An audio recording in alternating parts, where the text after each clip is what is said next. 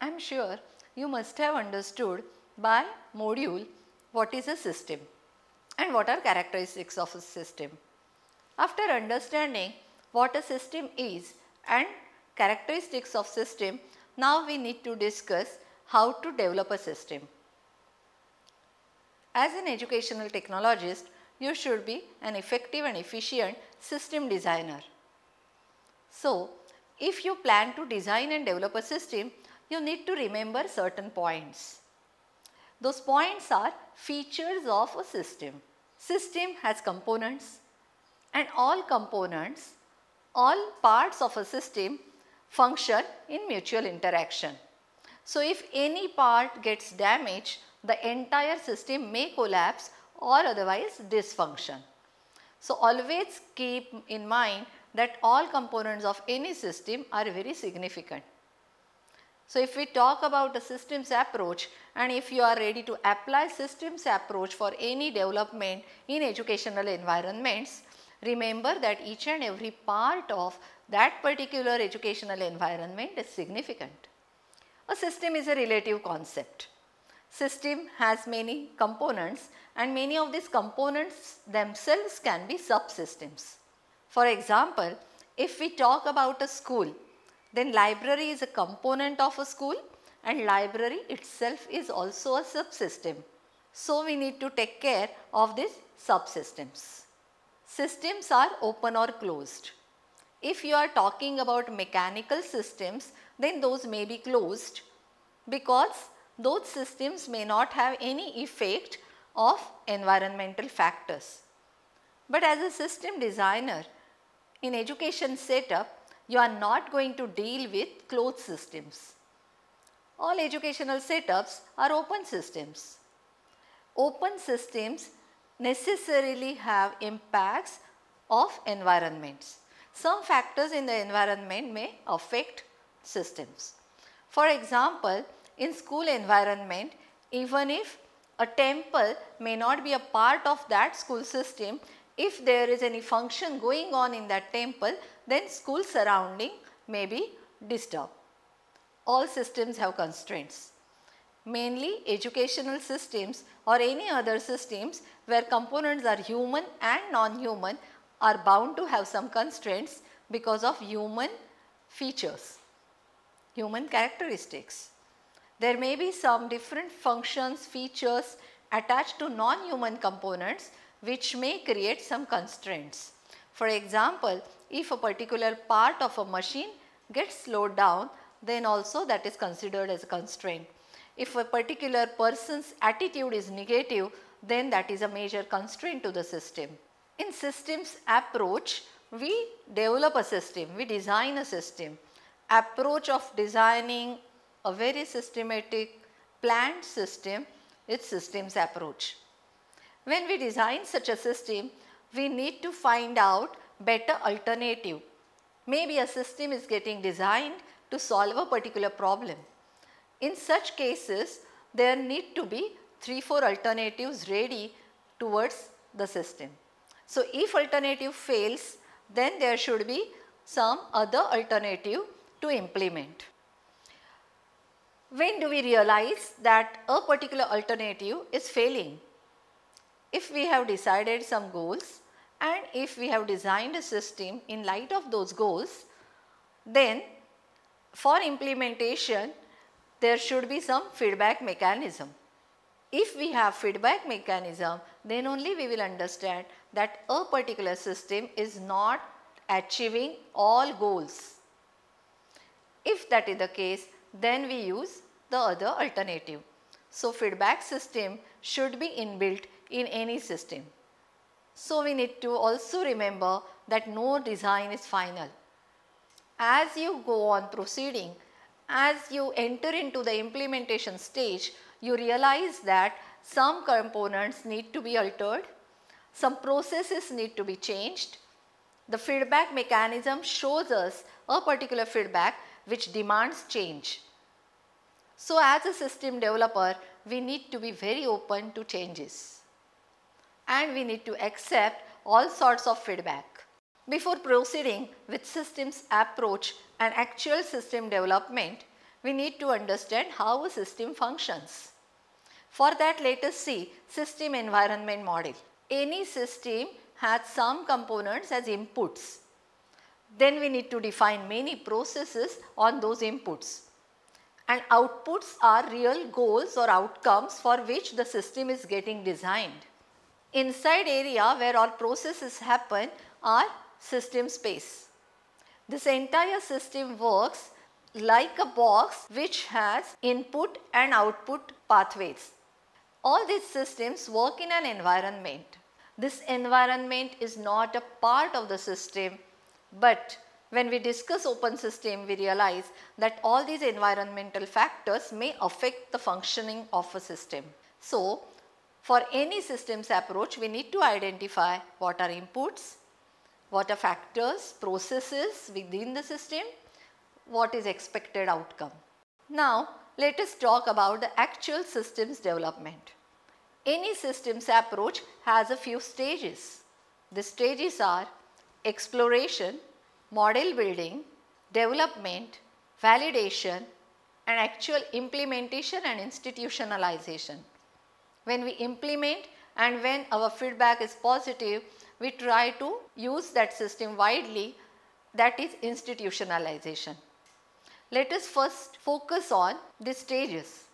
The first stage is exploration. What do we explore? We said that systems have components and constraints. When we talk about components, these components may be human components as well as non-human components. And constraints are possible constraints, possible hindrances which may affect functioning of system. A good system designer always first thinks of constraints also, so that he or she is ready to face these constraints. Every human and non-human components have strengths and weaknesses. When we design a system, we must make use of strengths of every component. We also need to consider and remember weaknesses of all these components. Either these weaknesses may create constraints or these weaknesses need to be overcome. Maybe some other components' strengths may overlap or hide weaknesses of the other component. So, at exploration stage, we need to identify human and non-human components as well as constraints. Let us see how we can do that. Let us take an example from teacher education area. All those who are related to teacher education area must be well aware of session guidance. Session guidance can be itself a system, and we can explore human and non-human components of session guidance. Session guidance is related to practice teaching. So, if we consider practice teaching as a big system, then session guidance can be a subsystem. Now, this session guidance happens at Teacher Training Institute, that is B.Ed College, Teacher Training Education College. Session guidances are given by method teachers, method mentors or method masters, whatever you call it. The learners bring content, topics from respective practice teaching schools. Practice teaching schools give them content. This content is given by subject teacher. For example, if I am a teacher trainee and if I have to take session on 7th standard and teach science, then science teacher of 7th standard teaching in that particular school is my subject teacher who gives me a topic. While giving topic, she considers the school curriculum and tells that teacher trainee, this is what I have taught, this is what you are expected to teach, and then there is this content which will be taught after your teaching. You have to consider 7th standard students, principal of that school is one component, your curriculum, that topic, classroom infrastructure, all these components need to be considered. There are many non-human components also. For example, the classroom environment of that particular school is important, and simultaneously my AV room is important. In my teacher training institute, there will be resource room, audio visual room from where I will take material. This teaching learning material is important, which I am going to use for my session guidance. For session guidance, teacher training institutes prepare pro forma, which is very important for those students. So, we have to use those pro forma. Along with that, library is important factor. So, system developer need to explore and identify each and every human and non-human component which may prove significant or which may have effect on the entire session guidance scenario. So, explore and identify all such components. Make a list of it. That is the first step. After identifying these human and non-human components, we need to write strengths and weaknesses of each and every human component. For example, school principal is important factor.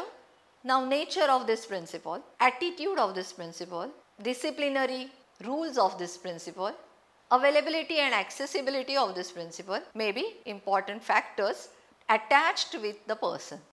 I mentioned about subject teacher. So, again, nature of this subject teacher, attitude of this subject teacher, maybe attitude towards innovations are some important features. So, we need to see strengths and weaknesses of this subject teacher also. Let us see one non-human component. For example, classroom where the teacher trainee is going to teach. Light, air, ventilation, technology available in the classroom, all these factors are very important. If that particular teacher trainee is thinking of some activities, then whether that classroom is providing facilities, whether that classroom is suitable for conducting particular activities, is there any room available, space available, if the teacher trainee wants to use some technology, is there projection system, all these factors become important. If that room is very noisy, then that is a constraint, that is a weakness, so that also needs to be identified by the system developer, so that the entire session guidance can be effectively managed. After we identify strengths and weaknesses of all components, then relationship of all these components need to be planned properly. It needs to be designed and written, drawn by the system developer. See how it can be done. Identify all components. You can connect all human and non-human components to each other. Some components are not directly related. For example, method teacher about whom we are basically developing this system is not directly related to the school principal. Observer to evaluate those lessons is a different teacher. She is directly related to school principal but not method mentor. Student, that is teacher trainee, may not be directly related to school principal because school principal may not interact with this teacher trainee. Principal will interact with the observer, whoever is coming to that particular school. Principal is directly related to his or her subject teacher. Subject teacher is not related to components of our teacher training institute. School teacher is not going to come to our library, not going to access our audio visual aids. So, wherever there are relations, only those should be linked. Some components have indirect relationships. For example, teacher trainee and school principal may not meet directly, but principal's nature, disciplinary rules have direct impact on the learner, that is teacher trainee. So, some dotted lines can be drawn to show this indirect relationship. Systems approach is an approach to find out how a problem can be solved by implementing a system. Designing a new system can be one way of systems planning, or modifying existing system so as to solve some problems may also be a systems planning. When we plan such systems, we need alternatives, and planning of such alternatives is known as model building. So, we design and define alternative models as a stage of systems approach. Let us continue with our example of session guidance. Once we identify all components, then we think of different models of session guidance. We are expected to come out with the best possible model of session guidance. Let us see model 1 designed by Systems Development Group.